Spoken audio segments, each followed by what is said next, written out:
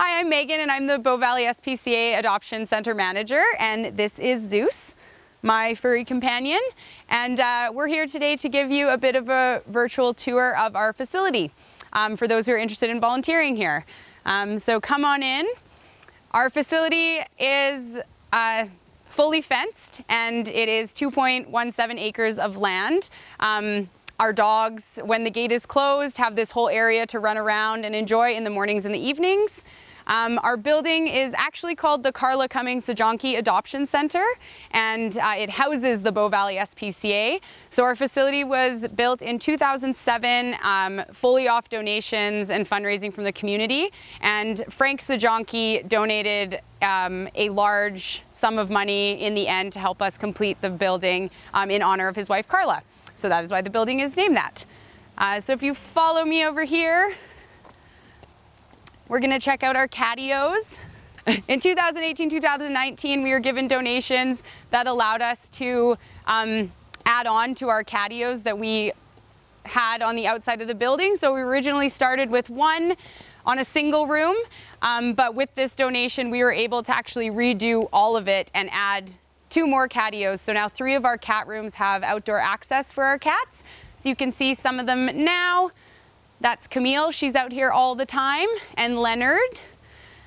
So each of the rooms has their own access. One has door access and the other 2 are window access.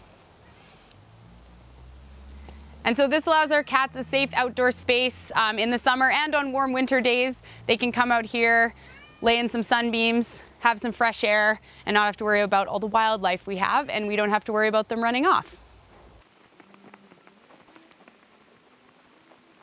And then back here we have our dog runs. So these were also, we were given a grant to build these. And so you can see Raz over there in his. The other one is empty right now, but we have 2 completed and we have a 3rd one on the go.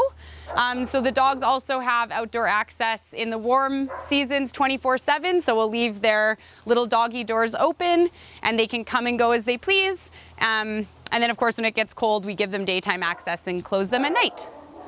So just really makes their time here much more enjoyable. And we can use these rooms for larger dogs that are struggling, being stuck in a smaller room. Hi, buddy. Hello. Hello, sweet boy. Who's that? Okay. Not a camera fan. Okay, back pen. And we have pathways throughout the entire fenced off area that we have here, so dog walkers can come, and for our dogs that do better having walks on site, they can follow our little trail systems. And we have a couple of pens on site, so we have a fully enclosed one with a roof and everything over off to the side.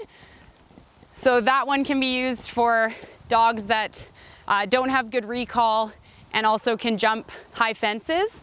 We've used that one for those dogs before. And then we have this large pen. So this is a great space. When we get dogs in and don't know their recall, we can leash walk them out here and give them this space to run around in without worrying about not being able to call them in after. We also have recently started using this for our puppy socialization class that we hold at the center. Puppies are rambunctious, so it's nice to be able to keep them in one little space. And then we will also use it for other training programs, one-on-ones with people and their dogs.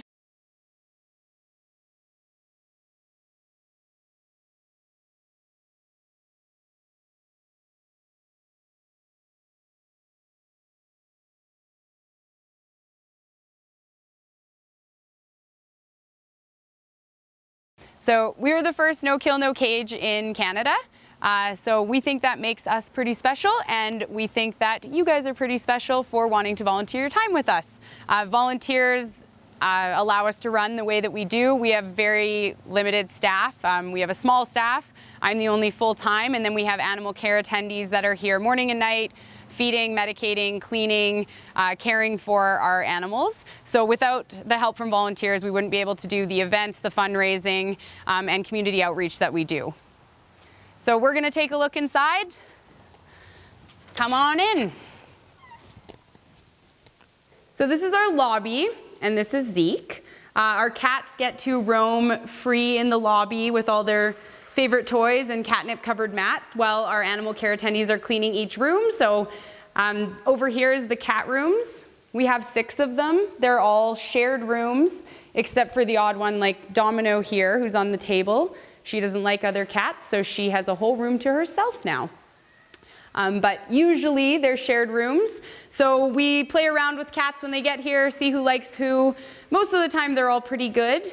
This is our biggest room, the playroom. It has the largest climbing apparatus.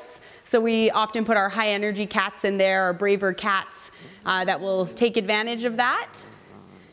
And then if you follow this way, so these 3 rooms along the back are the ones that have the catios attached to them.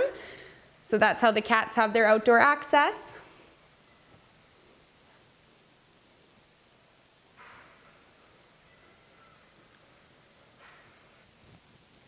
We have our front desk here, so one of the roles you can be as a volunteer is a greeter, so this is where you would sit. This is the first person people see when they walk in the door, so you're the face of our organization. If you're a greeter for us, you answer phones, talk to the public about who we have at the moment. Here we have the boardroom, so usually just used for meetings and board meetings, but more often than not we have a cat in it. Right now we have Tommy.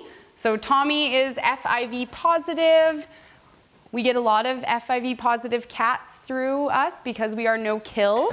FIV positive cats generally should be kept on their own or with other FIV positive cats.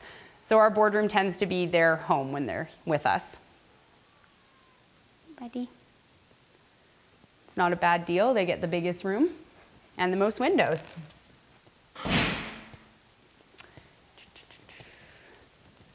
I'll just say, this is our ISO area, so isolation area. We have 3 rooms back there. Usually we house mom and kittens when we get them back there, or any animals we get in and we don't have a background on their vetting, so we don't know if they're vaccinated, fixed, etc. We also keep 1 room back there for bylaw, so when they find animals at large, they'll bring them here and we will house them until they find an owner. So this area is a staff and trained volunteers only area. So that means volunteers who have taken our Open Paws course and have been approved to walk and interact with our dogs. So this here is Romeo. He's one of our newer residents. We can hold up to 6 dogs here at a time. We also have a larger room in the middle that you'll see when we go further in. And that room right now is housing our giant Mastiff Grover. So we can use that room when we have larger dogs that may be uncomfortable in these slightly smaller rooms. But it's mainly used for when we get mom and pups or when we have adoption meet and greets and it's too cold to do it outside. So you guys can come this way. It might get a little loud. So here we have Grover. So he's the one, hello Grover, taking up our giant room. And then we have a couple of rooms down this way that are currently empty.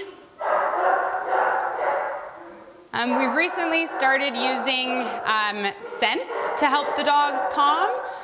So it's been proven that essential oils like lavender can help dogs feel calmer in this space. And sometimes we even play music for them. So here we have our other rooms. These 2 rooms on the end have dog runs. So this is Matilda.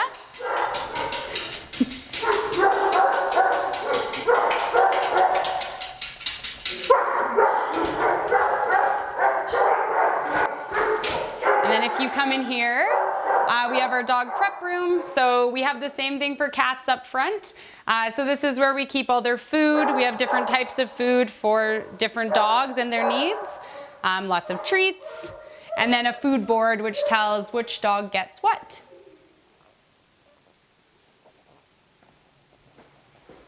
So if you are a volunteer that's interested in working with our dogs, once you complete the orientation, you can go further and certify as an Open Paws trained volunteer and walk our dogs. This here's Tulip. We just gave her that name. She came in from bylaw and we're currently looking to see if she has an owner. So these are the things we deal with on a day-to-day here. And once you've completed your volunteer orientation, you'll be able to come hang out, hold, care for, cuddle, and give our animals a better time until they find their forever home here at the shelter.